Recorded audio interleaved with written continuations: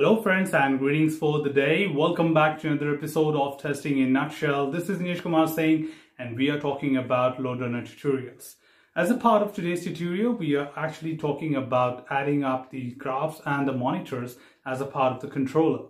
In controller, we can definitely add a lot of monitors, which in turn is called as a graph, which will be populated after the execution is completed. During the runtime of a particular scenario, the scenario will be capturing all the monitor statistics as per the execution and will be displayed to you as a part of the analysis when you complete the execution and populate the results in the third component of the Loadrunner, which is analysis. So today in this particular tutorial, we will be understanding that how exactly you can set up a graph, how you actually add a monitor, and what are the configuration steps in order to set them up to be enabled in order to capture these information. Well, let's get started and understand the same in a very quick and simple way today.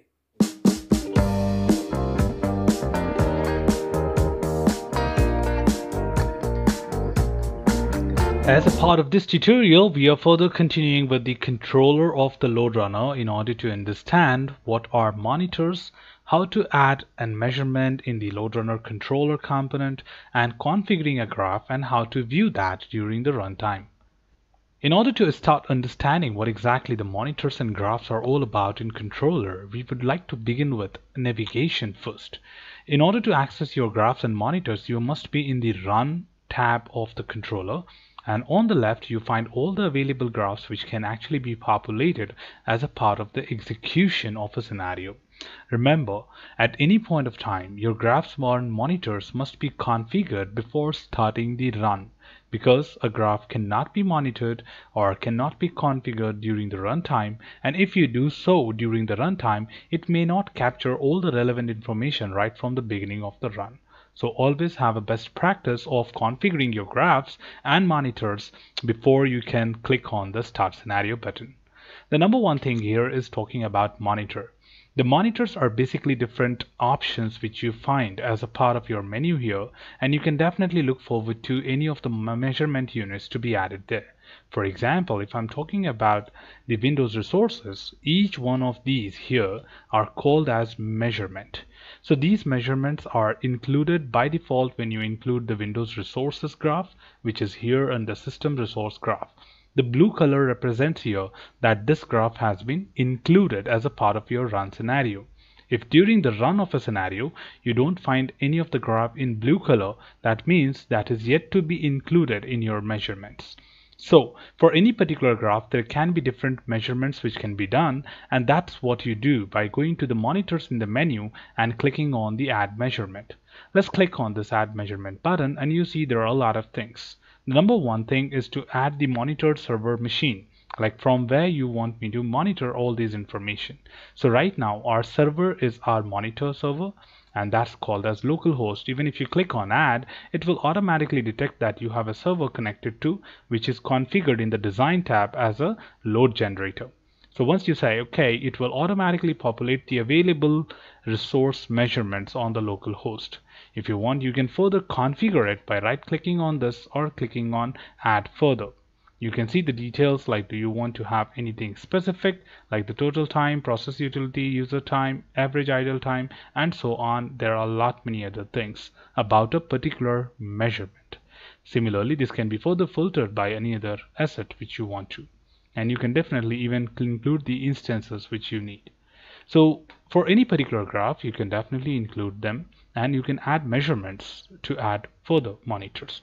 So putting it all together, when it comes to monitoring or monitors are basically your graphs which you actually include as a part of your scenario execution, and measurement are the parameters of those graph or those monitors which you actually want to target. So if you see, some of them are being populated. For example, processor time, processor information total. So we just added that, and now it is being showing me what's the maximum so far, what's the minimum so far, what's the average, standard, and last. So all the information will start getting populated as you add them in the measurements. Okay, so monitors and graphs are like this. Plus, you do have a window completely dedicated to view the runtime graphs, that during the execution you can always observe these graphs which is being populated. And the same thing can also be further optimized to see more graphs. For example, you may have a lot of graphs on the left, right, but you only see 4 of them, because when you click on right and you say view graphs, you have different options here, like show 1 graph at a time, show 2 graphs at a time. Right now it is showing 4 graphs, so it is disabled. Show 8 graphs or custom numbers. So let me go to show 8 graphs, and you would see the 8 different graphs are being displayed here. If I double click on any particular graph, that's a shortcut to maximize it. Okay, so 1 graph at a time, and double click again to go back to your settings. Again, you can just double click on any other graph and double click to go back. If you want to change the layout, right click on this, go to view graphs and select the layout which you wish to. Similarly, open a new graph, which means that you can add a new graph at any point of time. So you should be doing this as a best practice before starting the execution. But yeah, you can always do that during runtime, but that's not a good practice because it will not capture everything right from the beginning. So we always recommend you to capture it right from the beginning before you can start the scenario. So you can always add a new graph right from here as well, or you can just right click here and open, which will show you. The option configure here allows you to configure it for further settings. Like what kind of configuration do you want to have for the graph? For example, refresher rate, like the interval of populating a dot on your graph, the time relative to start scenario. The moment you start the scenario, it should start capturing. Graph time, whole scenario, that is overall scenario 60 seconds or 180 seconds and so on, and display time as line, and bar value type as average. So you can just configure. There are a lot of options available here which you can actually find out, and you can make use of them to further configure. Plus you can define some of the other important settings as well, which comes as a part of graph configurations in the controller. Now what we'll be doing right now is quickly going back to the design and just check that we have configured all the necessary settings, and I'm just executing a simple scenario to show the population of the graph. So let's come to the Run tab and click on Start Scenario. The moment you get started with the scenario, okay, I think I have done some mistake here because I just added 1 user, so probably I will not be able to see some good results. So let us go and add some more users. So let me add 10 users here, and let's come to the Run tab and start the scenario.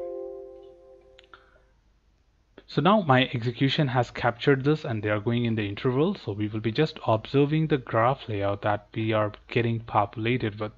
So right now we are just observing if there are any graphs being populated, and you just need to observe that how exactly these things will happen.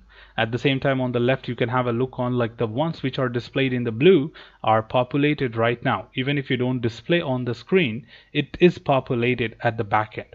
Like the data is being captured, data is being stored, and you can definitely generate them once you are done with the execution of the scenario, and you can see them in the analysis. Right now if I click on anything, for example right click, I say open, it will just open that particular graph. Then I have to go with adding or creating a configuration for this, which is done. So as far as I've added a parameter, okay, I don't think that's the reason. Okay, so you cannot add a new parameter for this, and you cannot basically populate the data during the runtime. So you can see the graphs being populated, and again user defined data points. Now that's not there. HTTP response per second, so let's include this, open, so you can have this. Okay, all these things will be populated later once your execution completes. So what I wanted to show you here is that how exactly a navigation window works here. So can you see that HTTP 200? So the response code is being displayed to you for the graph which you just added, and it turns into the blue. Similarly, for example, pages downloaded per second, open, and this will turn into blue the moment this starts working. So it will capture. And believe me or not, there are a lot of graphs which are not shown to you, but all these blue ones will be visible in the analysis part of our Loadrunner. Okay, but the other ones has to be selected. So you can just configure them before. So can you see that now these are empty? That means they're not able to capture because we configured them or add a measurement here. So let's add localhost and say okay. Yeah, there are a lot of information, as you can see. So each graph basically carries different information. It all depends on you, what is that you would be interested in, and you would definitely love to go ahead with that.